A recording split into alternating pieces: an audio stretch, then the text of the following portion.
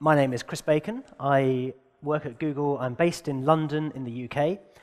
And I'm one of the very few .NET developers within Google, because it's not C# isn't a language, and .NET isn't a runtime system that we use, well, at all within Google. I work on the cloud,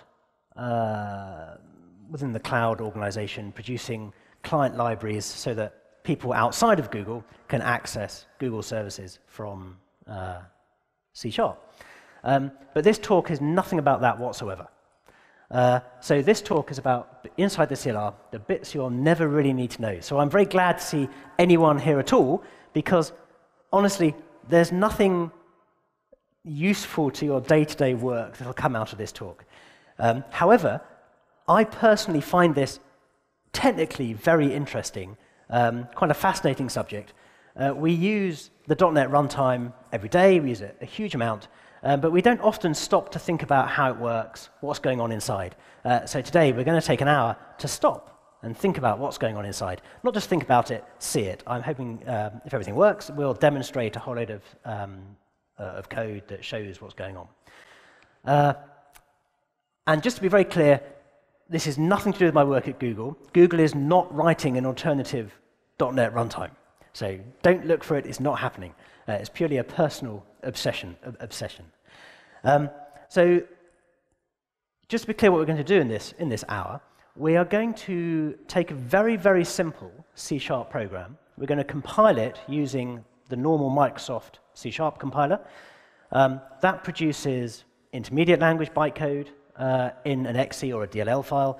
We're going to look at what's actually inside that exe or DLL file, and we're going to write some code in C that will let us load that file, and then, time permitting, we'll see how far we can get through to actually executing code that's in that file. So we're going to be executing the code using our own runtime. We're not going to be using the Microsoft runtime or the Mono runtime or the .NET Core runtime.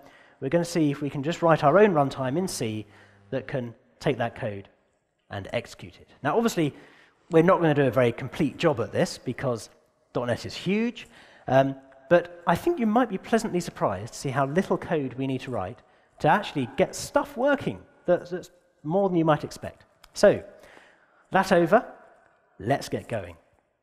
So first of all, obviously I've got Visual Studio open here. I have a solution prepared which contains 3 projects.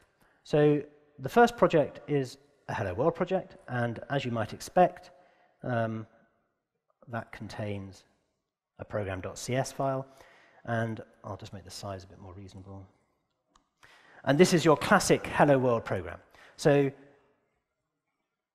you'd think, well, let's try and execute this. Surely this is as simple as you can get. Well, of course it isn't, and in fact this is quite complicated. What we're actually going to do is comment out this line, because it adds complexity that we don't want. So this actually is the program we're going to try and execute first. And so we'll build that. So we've built that, and then I've got ILSpy here, which lets us look at what we've just built. So this is our Hello World program. And just to be, again, clear, when I built that, it created this hello world.dll file here. And this is the directory, when we run our C program, that's going to execute this or load this DLL. This is the current working directory. Well, it was, and it still is. Good. This is the current working directory we're going to use. So we build it using the standard C# compiler. It's created this hello world.dll file here. So we'll look at this in ILSpy. We have our program, and we have our main method here. Now, this is the simplest program you can possibly write in .NET. So all this is, it's our main method. It takes a string argument, and it's got a single instruction, which is return. Right, good. So that's what we're going to be looking at to start with. So that's our Hello World program, which you've now built. We then have this netdemo project, which is the actual project that is written in C that we're going to use to open that DLL, load that DLL. We then also at the bottom here have this system.console. We'll get to this later. It's not something we need just yet. You may be able to guess why we need this, but we'll get to that later. So main.c. So we're now in C. This is not C#. In C, the entry point method, like C#, is called main. And at the moment, we've got a big to-do here. And all we do is we print something to the console, and then we wait for a key press before we exit the program. And I'll just run this. It does nothing, of course, but just to show that we can run C code. Here we are. Press enter to exit. We're done. OK, so we're set up. I've arranged it so that this program is called with a single parameter on the command line, which is the name of the DLL or XE we want to execute. So what do we need to do? Well, obviously, the first thing we need to do is to load the file. And I have a method already, a function already written called load file. So we pass into it the first argument, which will be the file name. And in a moment, I'll debug into this so we can see what's going on. But before we do, you may be saying, well, OK, load the file. We can load it into memory, fine. But how do we know what's inside this file? How do we even start to understand what's in this file? And the answer, of course, lies in the specification. So this is the ECMA specification number 335 for the, as it says just off the bottom of the screen, the CLI, the Common Language Infrastructure. And this is a complete description of what is inside a .NET executable file. And it is sufficiently complete that you can go away and just using this document, you can write from scratch a .NET executable, a .NET execution runtime. Now, you might see this is a 6th edition dated June 2012, and you might say, oh, that's a bit old, isn't it? Surely things have changed. Actually, this spec was written back in 2005. This is just a minor update to it. And you might say, well, 2005, that's ridiculous. It's so out of date. But actually, that's not true. If you were in Jeff's talk just earlier, he commented that there were big changes to introduce generics to the CLR back in 2005 for C# version 2. And since then, there have been no major updates to this CLR at all. There have been many, many updates to C#, which I've got a Wikipedia page here that describes them, or doesn't lists them, rather. But they all compile down to the same instruction set that's been existing since 2005. So it is correct that we're using what seems like quite an old specification. This is, as a side note, this is about to change. For C# 8, they are apparently going to introduce interface default implementations of methods. This requires a change to the CLR. So there will be a new specification of the CLR, but that hasn't happened yet. So what I'm saying is still valid. So this is the specification. And when we load a file, this is the section of the specification we need. And it's, as you can see, it's called the structure of the runtime file format. Right, we'll look into the details of this in a moment, but first of all, let's run some code. So I'm going to stick a breakpoint here. I'm going to run the program. It's compiling, and it's running. And we've... Oh, that's curious. It didn't stop. OK, it stops at... Did I add the breakpoint in the wrong place? I'm confused why it didn't stop at this breakpoint. Well, let's stick another breakpoint here. We'll cancel that run, and we'll run it again. Hopefully it'll stop at the correct place. Here we are. OK, so we're going to load a file. First of all, we'll just print out the name of the file just to confirm that we're doing the right thing. Yep, load file hello world.dll, that's what we expect. And then we're going to just load it into memory. So we're going to do that just using standard C code to do so. So we opened the file, we found out the length of it, we seek back to the beginning of the file, we allocate enough memory, that's the malloc call, that's memory allocate. We allocate enough memory for the whole file. Now, obviously, you wouldn't do this for a real runtime, but this isn't a real runtime, it's just a demonstration runtime. And then we read the whole file, and then we close the file. So now, in pdata, that's now a pointer to a memory that contains the whole file. Right, what do we do next? Well, we look at the specification. That's always what we fall back to. So this is the organization of the file. We have these things called PE headers at the very beginning, so they start at offset 0 in the file. PE stands for portable executable, and it's a standard that Windows has used for literally decades to describe executable files. We then have various other things, the CLI headers, CLI data, and then native image sections, whatever they are. So we're going to start off with the PE headers, which start at offset 0 in the file. And this is where we have to start to navigate our way through all this metadata. Now, you may be thinking, all this talk about metadata and all this stuff, how do we want to execute code. We're not interested in metadata. But of course, you have to go through all the metadata before you can find the code to execute. So this talk is very much split into two sections. The first section is navigating the metadata, and then the second section is executing the code. So accessing the metadata, it requires a fair amount of detailed, loading the right stuff from the right places in the file. And I'm going to skip over a fair amount of the detail because I want to get on to executing the code sooner rather than later. I will just mention a couple of interesting things. So the first thing is that the very beginning of the file is this thing called the MS-DOS header. And of course, MS-DOS is like from, as I say, decades ago. And the reason it still starts with the MS-DOS header is because Microsoft have a massive commitment to backward compatibility. And believe it or not, you could take that executable we've just compiled, and you could run it on MS-DOS, as in from 25 years ago. Obviously, it wouldn't run the program, but it would run enough of the program to be able to print out an error message saying, this program can't run on MS-DOS.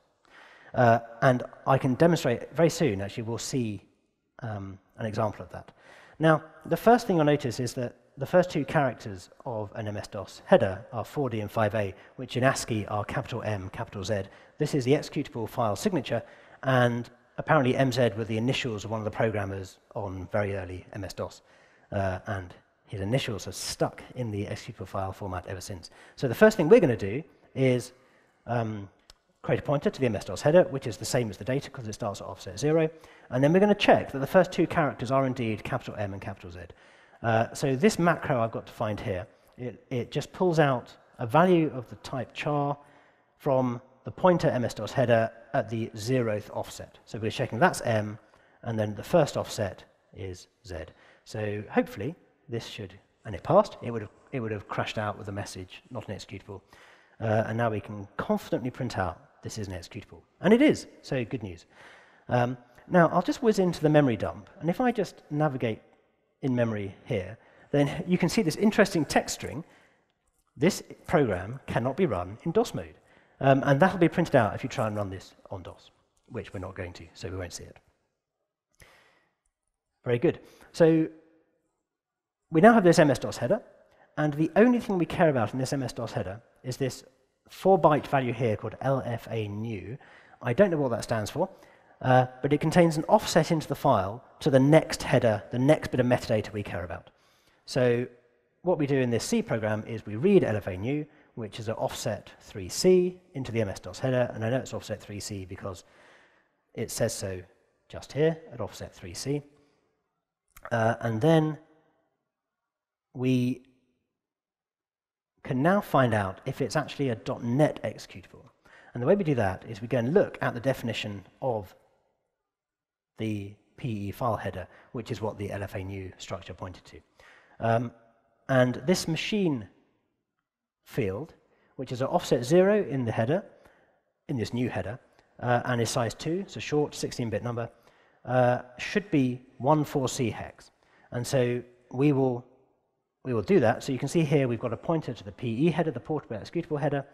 And you might say, well, why are you doing that an offset of +4 from LFA new? And that's because the PE header is prefixed by the PE signature, which is a 4-byte well-known value that we don't care about. So we go 4 bytes after, and then we're just going to check that the short value at the PE header at offset 0 is indeed 14C. And it is. It didn't crash. So we should now have printed out it is a .NET executable. So good news. We've loaded the right file at least. Great. Now, there's a whole load of more metadata-y stuff that if this was a 2-hour talk, I would go into a huge amount of detail about, because some of it's quite interesting. And I have already got breakpoints at just a couple of interesting points. But basically, I'm just going to run the code now and let it load a whole load of metadata. Now, this isn't as complicated as you might think. You can see that this C program, we're currently on line 162-ish. And this whole method to load the metadata ends at line 238. So this is less than 100 lines of C code to load enough metadata that we can execute later or video execute code. So I'm just going to continue executing. And we've now got a breakpoint at this part, so we're still loading metadata here. And the reason I've stopped here is because we're now at the point where we're looking at metadata that really is to do with .NET executions. And there are 5 metadata tables stored in the file, of which, I wonder if I can find, here we are. So this is now, we've gone back to the specification, and this section here, 24.2, is where it describes what all these metadata tables are. So the one we've currently stopped at, unfortunately, is the most complex, and it's called the hash tilde stream. Nice name. But it contains all the metadata for every part of your C# program. So for example, every method you've defined, every parameter you've defined in a method, every generic parameter has a metadata table that represents that part of metadata. And here is a list of all of the metadata tables. Some of these won't be obvious what they are, some will be. So in fact, most of these are not obvious. Presumably event, the one down here, means that all events fields, well, are they fields? Anyway, all events declared in your C# code get an entry in the event table. Some which are much more obvious are method def here. So method def is table number 6, and it contains the definition of every method. So there's an entry in this table for every method that you define. And we'll get onto this in much more detail fairly soon. So that's what the tilde stream is. We'll then continue. We now have the strings table. Now this contains all these system strings in your program. So they're not user strings. These are not when you declare a string constant. It's not those. It's all the things like the names of your classes. And what we can do is we can just jump to the memory that contains this stream. And you can see here, there's all kinds of text that looks kind of the right kind of stuff that you'd expect to see in a .NET file. So you've got hello world. That's the name of our program, system.runtime, .debuggable attribute, .assembly title attribute. Don't know exactly what that's for, but it sounds about right. And you've got main down here, that's the name of our method. So we've gone through a number of metadata steps that we haven't covered in detail, but we're now at the point where we're looking at data that is correct. It's this kind of stuff you'd expect to see in a .NET executable. So let's get rid of that memory. And now we'll continue executing. So we're still loading metadata. And now we're in the hash US stream. And this stream contains the user strings. US stands for user strings. And so all string constants that are defined in your C# or F#, whatever language you're using, have an entry in here. Now at the moment, if you go back to our program, we have no string constants. So there are no entries in this table, so we won't go and look at it yet. Later on, we may get some string constants, so we'll look at them. But this stream is currently empty. Good. So we'll carry on running. And now it triggers that breakpoint. That is curious. And we'll continue running, and we've loaded the metadata. So just to quickly whiz through what we've done, we've checked that it's executable, we've checked it's a .NET executable. The stuff to do with sections is a detail of how the memory is laid out within the file. Unfortunately, they use a thing called relative virtual addressing inside the file. So bytes are not addressed by offset, which would be easy, but instead they're addressed by a kind of an indirection scheme called RVA, which we won't go into. We've determined that this is expecting a runtime version 2.5. Now, you might say 2.5. I've never heard of that version number. It's a CLR kind of internal version number. It's not a version of anything you ever see when you're writing code. We have an entry point token. Now, the entry point, of course, is the method that you call to start your program running. It's that token. It's obviously got some kind of structure. The high byte is 6. The low 24 bits is 1. We'll come on to what this means in more detail later. The CLI version, 4.0. Now, this is not, again, this is a version number you don't come across very often. But interestingly, I did find that if you go to your Windows Microsoft.NET framework directory, then you can see here, I do indeed have framework 4.0.3319 installed. But of course, we're not using this runtime. We're writing our own runtime. But it's that version number that it's printed out. And we found some streams, and we loaded entries from various tables. Now these tables, as I was saying, were the things like method def tables. So entry 6, table 6 is the method def table, and we have 2 entries in the method def table. So that's this table here, and it's number 6. Now you might say, why have we got 2 methods in our method def table? Because our program only has 1 method. But of course, this is not a static class, so the compiler automatically generates a default constructor for us.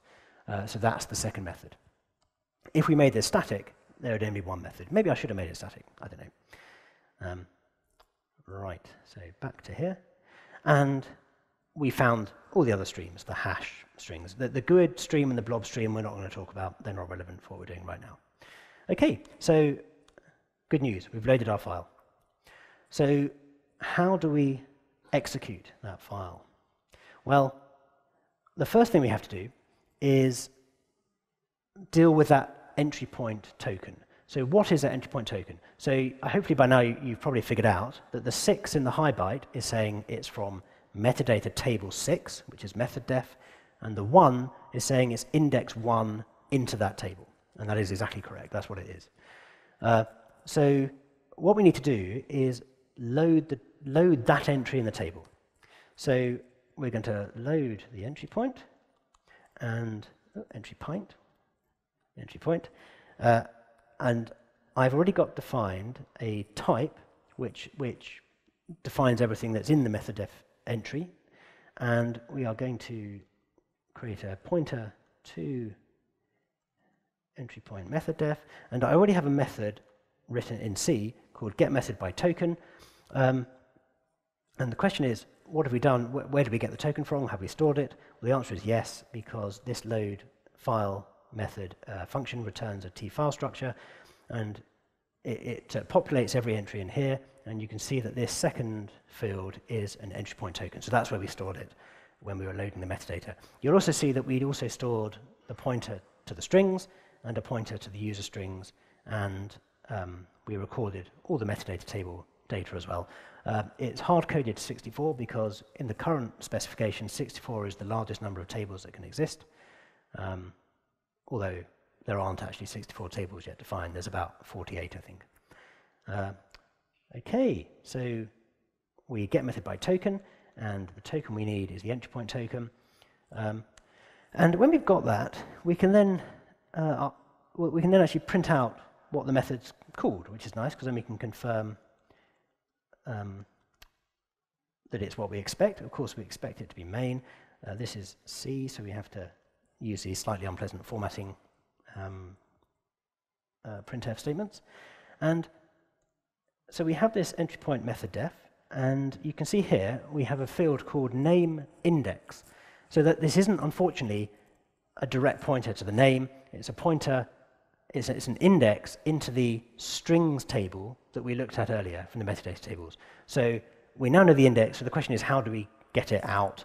And it's not difficult, but I did just write a macro to do this because there is just a little bit of fiddly pointer arithmetic you have to do, which I didn't want to get wrong in this talk. So we have a macro which has to take the file. The reason we need the file is because we need to load the index from the correct strings metadata. If we're loading multiple files, think about when we start loading libraries, we need to make sure we're loading it from the correct strings metadata file. And that should be that.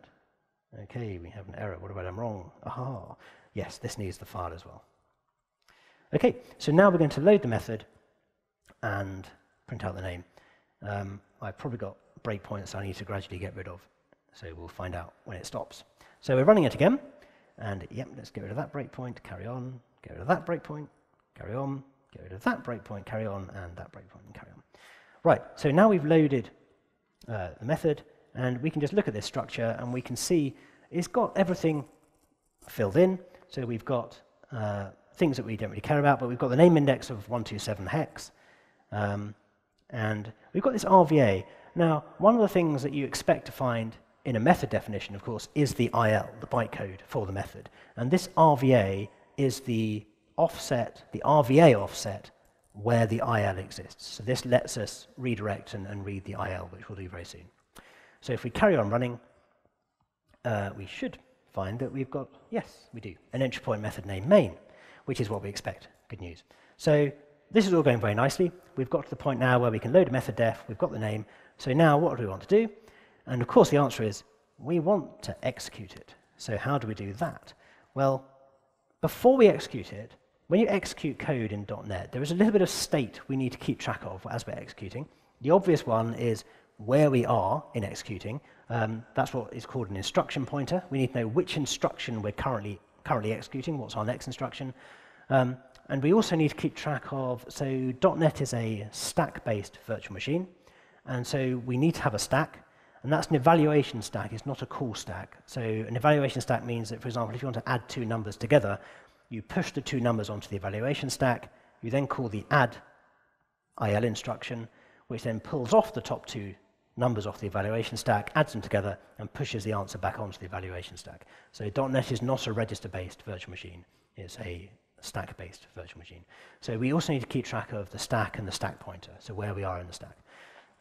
So I have a method, as you would expect, called create method state, and we pass into this the entry point method. Now, I was about to use var there, thinking C#, but of course C doesn't do var. I believe C++ now does, but not C. So we will create a variable of type method state, and we now have that. And now we can call the execute method, which just takes a method state. So we are most of the way towards executing some code. I'll just take a breakpoint there, and we'll just have a quick look inside this method state type. So we've got the method state. Now, the method state type is defined like this. So we know which file the method came from. We have the method def, and then you can see here we've got a pointer to the IL. That's a void pointer. It could have been a byte pointer. The IL is a variable length instruction set, so each instruction can take up a varying number of bytes. So we just keep a pointer to that.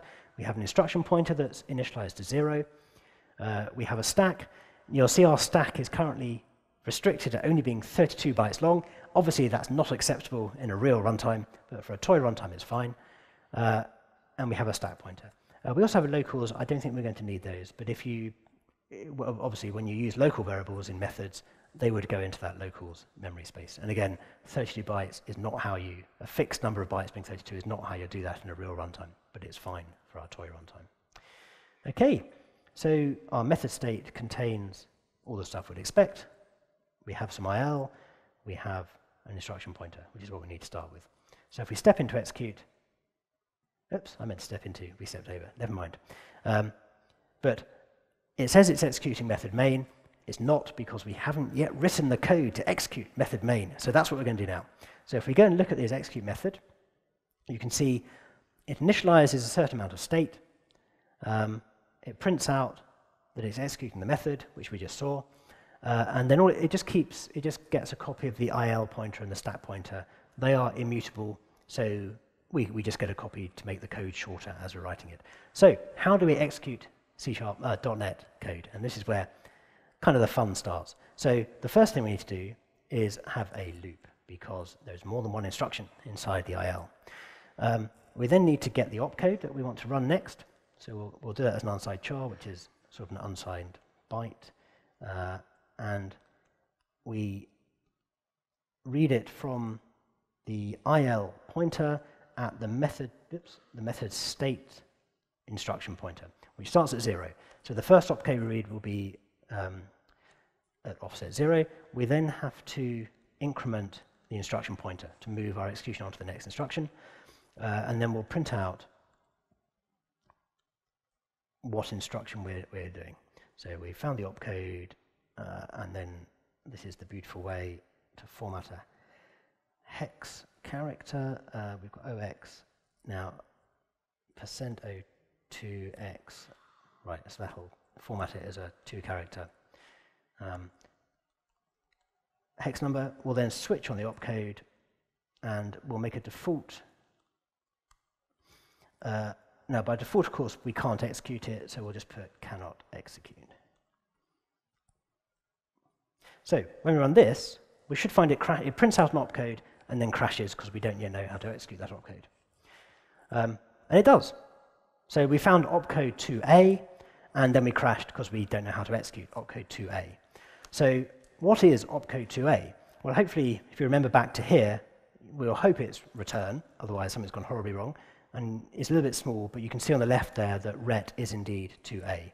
And if we go and look at the specification, then if I find the right one, so these are all the opcodes in the IL, and 2a, which is just down here, is return. And here in the specification, we have the details of every single instruction. So as you can see, there's a fair few instructions. Some are more complicated to implement than others. So this is return, and as you can see, it just says return from method, possibly with a value. So the same IL instruction is used whether you're returning void or returning a value. And so that's all good. So that's the instruction we need to execute. So let's implement that instruction. This is the easiest one to do. So what was it? 2a was it, I think? Yep. That's ret. And what do you do when you get a return instruction? You return. And so now we can run this, and this should execute that program. Let's see. We'll remove the breakpoint and carry on running. And there we are. So we executed 2a, we returned, which then exits our C program. So how about that? We have executed our C program, and we've done it in 400 lines of C, which I think is an amazingly small amount of code to execute a genuine C#.NET program. Of course, you might argue we've only implemented one instruction, and you'd be right to argue that. So let's do something a bit more interesting. So what we're going to do is we're not going to do console.writeLine. Instead, all we're going to do is we're going to return a number from this, this main method. Now, of course, this sets the exit code of the program, and this is kind of the simplest possible thing we can do next. So if we compile this, so we'll build that, we will wait till it's built, we'll look at ILSpy, we'll refresh ILSpy, and we'll go and have a look at what's now in the main method. And you can now see we just have one extra instruction. We have this LDC I4S 42. Now the 42 is clearly the 42 we wrote in our C# code. LDC I4S means load constant integer 4 bytes short. Short meaning it's a 1 byte number, so what it does is it takes 1 byte from the instruction sequence but expands that into a 4 byte integer. So we now need to implement that instruction in our code, because if we run it right now, it will crash opcode 1f. We don't know how to do that. Opcode 1f is, of course, that LDC instruction.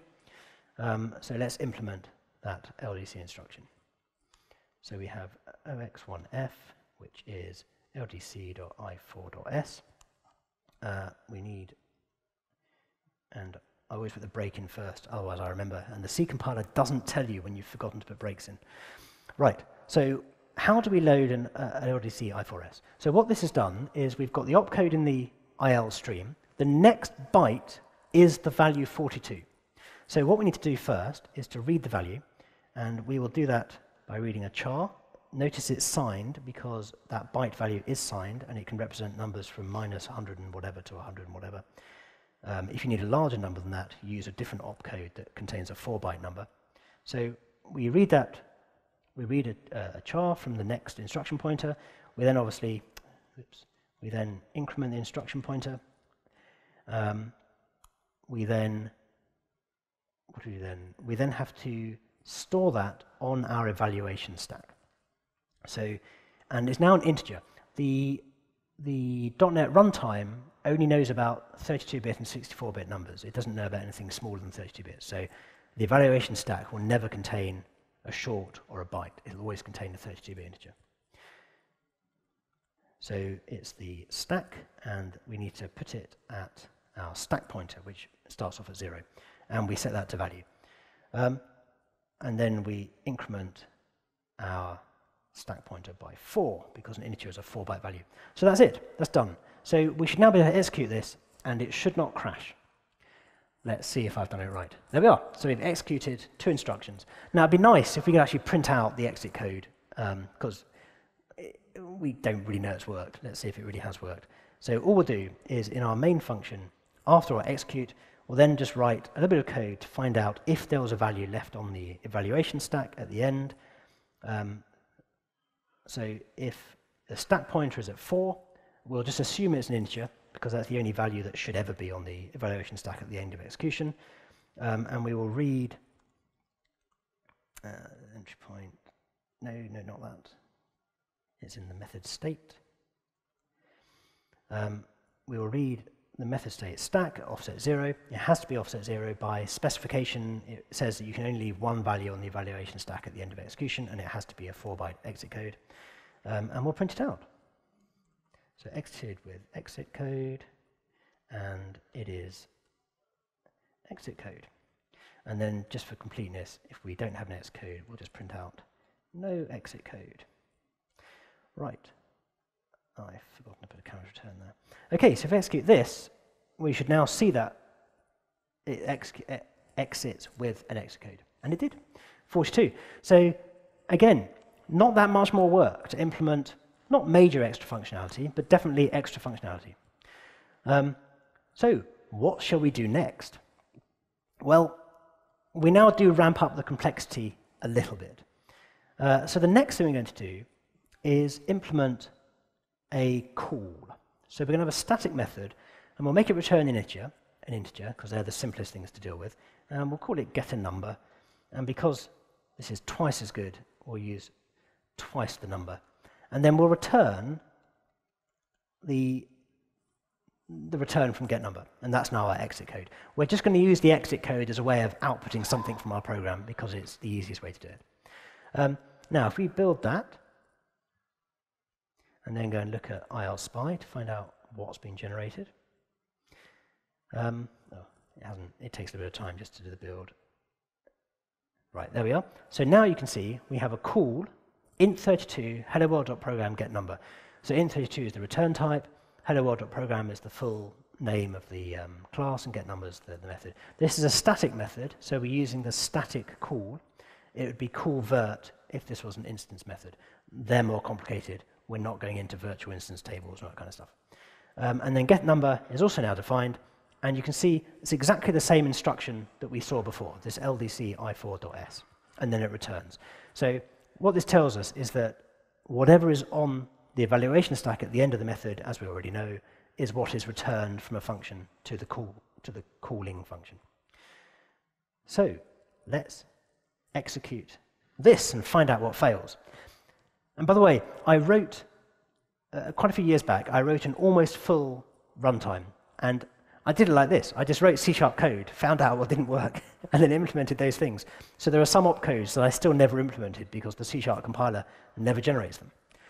So we've got a crash at opcode 28. I would expect that to be call, because that was the first instruction in our main method.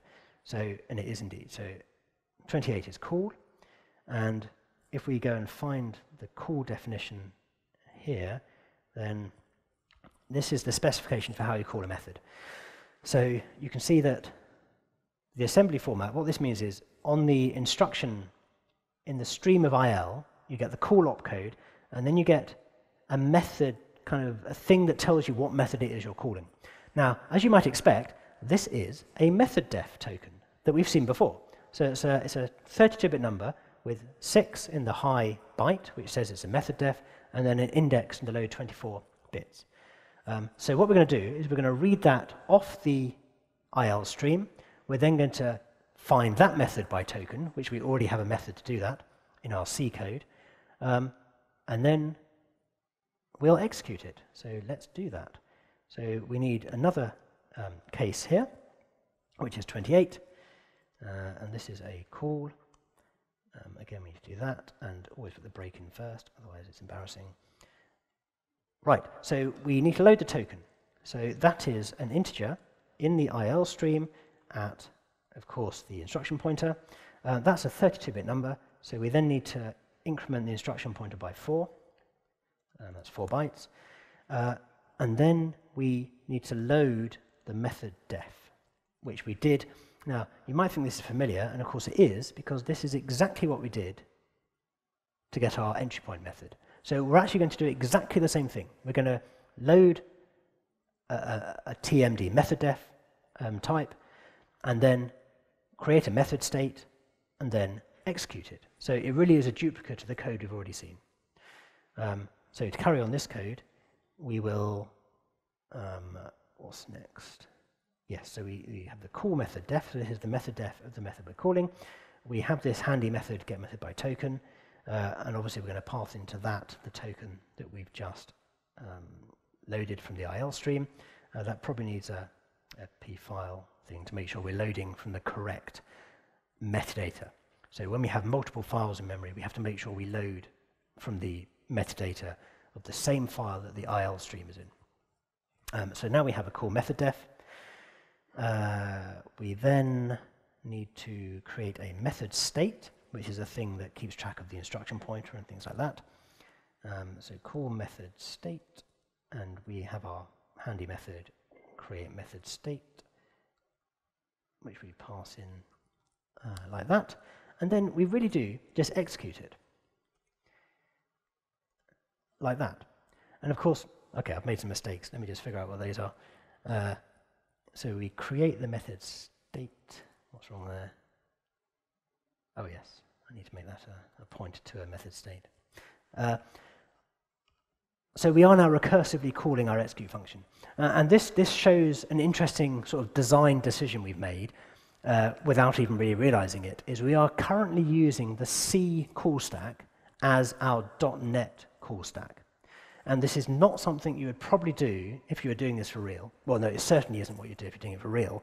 And in fact, even if we went much further into this, we'd need to change this because there are various things like exception handling and a few other things that I can't quite recall, where it's much, much easier to do if you manage the call stack yourself and you don't have a recursive execute. However, for this example, recursion is absolutely fine. Now, we're about to do something that's slightly painful now. We are going to cheat, and we're going to cheat for the first time. Everything we've done to this point is basically correct. We've missed out a whole load of error handling and other stuff, but what we've done is correct. We're now going to cheat, and we're just going to say, we know this returns a 4-byte integer.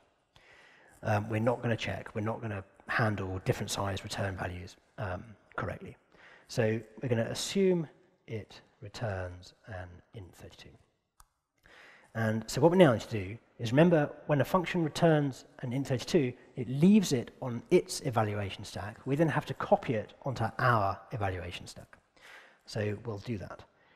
So we will, first of all, so when this val we're doing now is where we're writing it to. So it's our stack, and we need to write it to the stack pointer, and we need to get it from the integer that we get from the call method state stack. And this will always be at offset 0, because again, by definition, it's specified that the return value will always be at offset 0 in the evaluation stack. Okay, and then the last thing we need to do is just increment our evaluation stack by 4, because we've just written a 32-bit integer term. Right, so this should mean now that this program executes. Let's see if it does. And how about that? It does. So we have called a method, got a return value, made that our exit code, and it's 84. And just to take that one step further, and just to show how this stack-based machine works, what we can do is we can then add 42 to it. So presumably you can guess what instruction we're now going to be missing.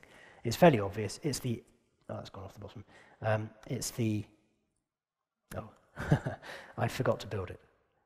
Let me just build that, and then we'll wait for that to build, and then we'll run it.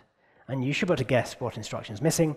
It is, of course, opcode 58, which is add, entirely expected. So if we just whiz back to our specification, we'll go down to opcode 58, which is indeed add.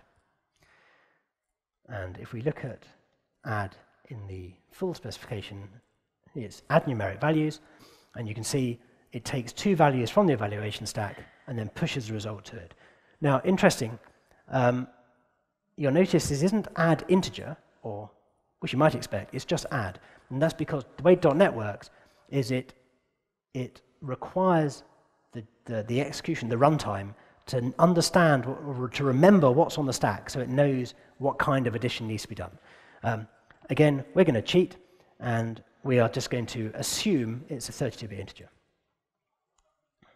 So this was instruction 5.8. And I'm hoping now you can start to see that this is all fairly routine coding now. So it's not difficult to work out what I'm now about to write. I'm about to write value1 equals val int. We need to pull it off the stack at the stack pointer -4, because the stack pointer points to the next empty entry on the stack. And I'm now going to do the same thing to get the second number we want to add. I could have copy-pasted that line, never mind. But of course, this one's -8, because we're hopping back 2 entries on the stack pointer. We're then going to have a result, which is fairly predictably value1 plus value2. So this is implementing add in the most obvious way. And then we need to write that back onto the stack in the correct place. So I am now going to actually subtract 8 from the stack pointer, and then we will write the result onto the stack, and then we do just need to then add 4 back onto the stack pointer. Yes, that could be done slightly more efficiently, but who cares?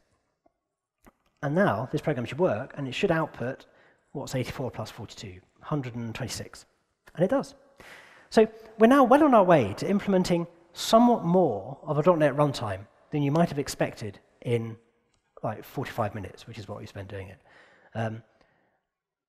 The next thing we'd like to implement, of course, is this. Now, this adds 3 extra levels of complexity, which are fairly serious. So the first one is we're loading a string. That's not too complicated. The second one is we are calling a method with a parameter. And the third one is, and this is like the biggest, we're loading a method that is not in the current assembly. So console.writeLine, of course, is in the base class library. It's in one of the, it used to be called MS-Corlib. They've now, Microsoft have massively changed how the system libraries are arranged now. I can't remember, I think it's in one called system.console now, which would make sense. So we've introduced 3 levels of complexity. And if we just build this, you'll discover that when we look at it in IL Spy, we can clearly see where these levels, where these things are. So if we refresh this, go back to main. So you can see here we're loading a string. That's the ld_str instruction. And we now have this constant. So this will now be in our hash US metadata stream that we were talked about earlier and was empty earlier, but now we have an entry in it. We then do a call, and you'll notice that this call is just the fully qualified name, but this call is system.console, but it's also got this system.console in square brackets, and that says it's in the assembly system.console. It's not in our local assembly. So how do we implement all that? Well, let's first run it, and we should find we crash opcode 72 is load_str. So we'll start by implementing load_str. And what this has to do is it has to take an offset off the, it has to take a token rather off the IL stream at the current instruction pointer. This is a token that tells it where that string is stored in the metadata. We do then have to increment our instruction pointer by 4, because that's a 32-bit stream, 32-bit value. We then have to load the string. Now, I have a method that does this for us already. It's not horribly complicated, and as usual, it takes a file, so we know which metadata to load it from, and it takes the token. And basically all this is doing is it's just getting the correct offset into the hash US stream, which we stored a pointer to earlier in the P file structure, and it returns a heap string type, which just contains the length of the string and then the character of the string. The string is UTF-16 because .NET, the specification is that all user strings are stored as UTF-16. And then after we've done that, we then need to write this to the evaluation stack. So it's type P string, heap string, and then the offset we need to write to, as always, is the current evaluation stack. Oops, and we make that equal to P string. You'll notice that the evaluation stack is multiply typed, so whatever type has to go into there is put in there. and then we increment. We'll just do it by 4. So this is another hack. This is running on a 32-bit. It's creating a 32-bit executable, so we know that a pointer is 4 bytes long. And that's it. We've done loadstr. So we should now find that it crashes on whatever next instruction is it can't handle. Oh no! Now this might actually crash in a more interesting way. Actually, has it crashed? It must have crashed. Oh, it's trying to load symbols. Okay, so not sure if this will work. I might need to cancel this. So what it's now trying to do is it's trying to execute this method, but it doesn't know how. We haven't told it how to execute a method, first of all, that isn't in our assembly, and secondly, isn't, well, we haven't got an implementation. What is our implementation of console.writeLine? And I'm just going to cancel this because it will take too long. Oh, I can't cancel it. No. I wonder if I can just stop the whole thing. Oh no, ruined by the Microsoft symbol server. Which, by the way, is one of the least reliable things that Microsoft produce.